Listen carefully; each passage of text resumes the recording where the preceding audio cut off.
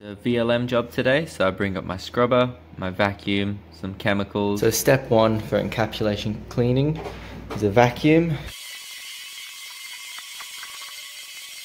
So next we're going to spray our encapsulation product, giving extra attention to any extra soiling we find and also extra attention to the traffic lanes. I just spray down the pad. So the final step is agitation, which I'll do with my orbital scrubber, and that is to scrub the Encap solution into the fibers. As you can see, with Encap cleaning, the carpet has an immediate reaction, but the beauty of Encap is that over the next 12 to 24 hours, as each hour goes by, it's going to brighten up even further as the Encap solution encapsulates all of that soiling ready to be vacuumed out at a later date.